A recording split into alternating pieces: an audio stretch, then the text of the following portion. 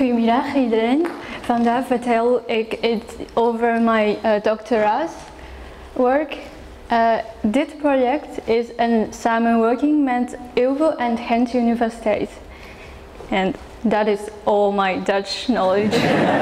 I'm going to continue with English. So the first thing is about climate, and my study is look at the roles of below ground and above ground biomass in this carbon recycle. Crop residuals could bring nutrients and organic matter back to the soil. Their removal could reduce the soil quality, but the crop residual are also resources for other alternative utilization, for example, biofuel, which could be one of the solutions for climate change mitigation. So to be or not to be incorporated still remains a question.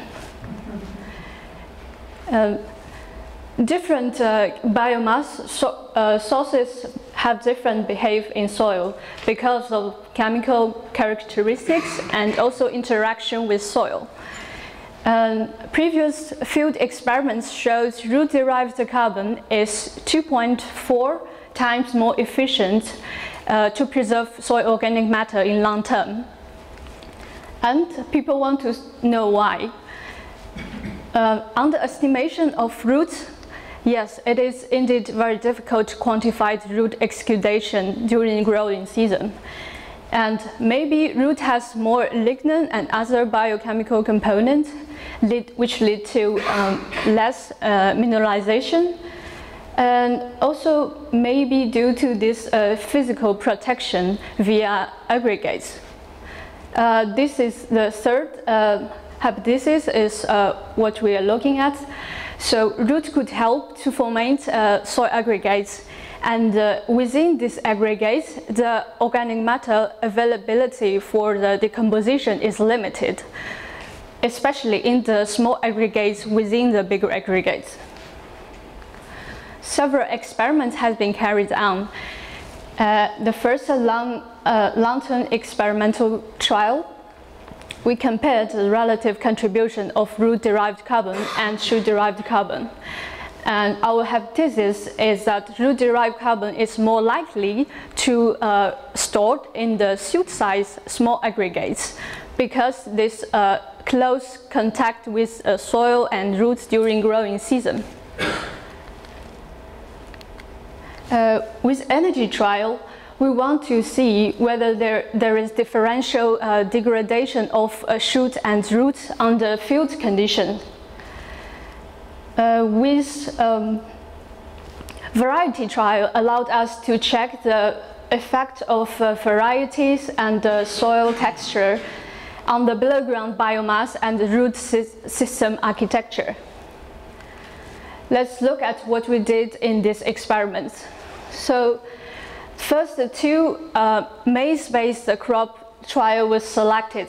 The 12 years Belgian trial, Bottila, and 23 years Tetufrati from Italy. Why maize? So maize is C4 plant. Maize has different photosynthesis mechanism, so it has stronger C13, which is a stable carbon isotope signature. So with the transition of C3 plant to C4 plant, we could see how much soil organic matter is derived from C4 plant by looking at the C13 signature. And how we compare the root-derived and shoot-derived carbon. Silage maize, which the whole plant was harvested and only roots remains in the field. Gram maize, both root and shoots remains in the field, and we compare these two treatments. At Bottila, after 12 years maize cultivation, we did not notice a significant difference between these two treatments. The green bar grain maize and the brown bar silage maize. The different numbers is a different dose of nitrogen fertilizer. At Tetufrati, we did see that shoot input improved the salt content, but the difference between the two treatments is not so big. So we say shoot carbon did not have strong impact on salt content. And we also look at how efficient maize-derived carbon contributed to soil organic matter pool. We look at the root rotation, so amount of maize-derived carbon divided by the root carbon input. So we see after 12 years and 23 years, 9 to 49% of roots remains in the soil, while 6 to 19% of shoots remains in the soil. We also introduced this relative contribution factor, which is the ratio of root rotation to shoot rotation. If this factor is larger than 1, which indicated root derived carbon is more stable than shoot derived carbon, as you can see that our result is larger than 1, and we find root is more stabilized than shoot in the field. And this result is also consistent with previous research. And this looks a bit complicated. This is a physical fractionation scheme which we applied.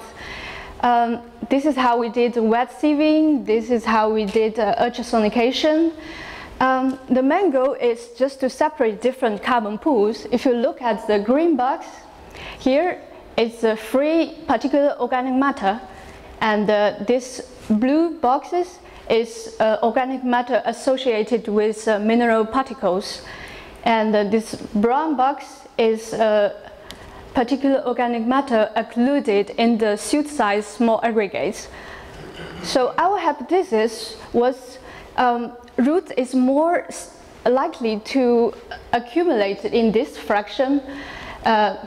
I'm not going to show the results, but we did not find a preferential accumulation in this fraction.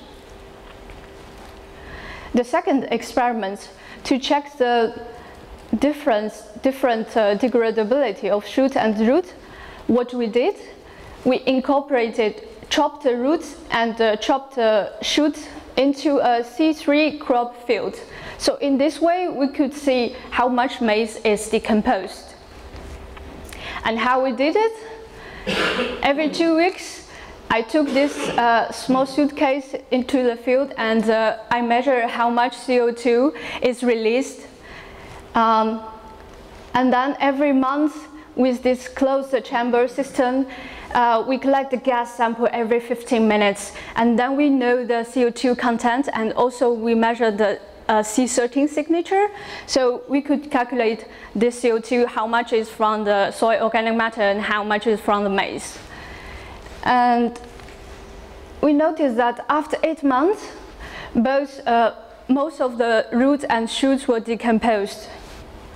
So we did not find a difference between these two treatments. The third experiment is we selected 3 different soil textures: clay soil, sand soil, and sand loam. We used 8 commercial varieties and 3 replicated plots. Each plot we took 2 root samples. So this is the tool we used to take root samples. Half of the roots was washed and dried. We took photos.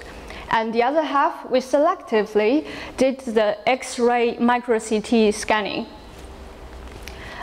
This is how it looks like, the result of CT scanning.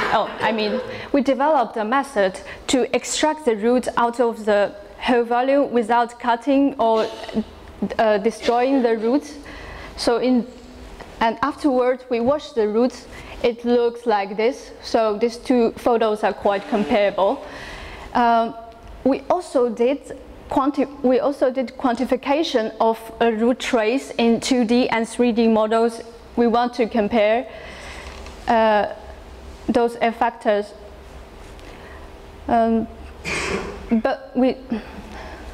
Above ground biomass is determined by variety and field. And we only found the field effect in the below-ground biomass and also root system architecture in 2D and 3D. So the below-ground biomass is not necessarily in line with above-ground biomass. Okay, let's summarize. So root-derived carbon is more stabilized than shoot-derived carbon in long term, and we did not find the preferential accumulation in the shoot-sized microaggregates. And the degradability of shoot and root is similar after translocation. And the soil texture plays a more important role on the below-ground biomass and the root system architecture. Thank you all.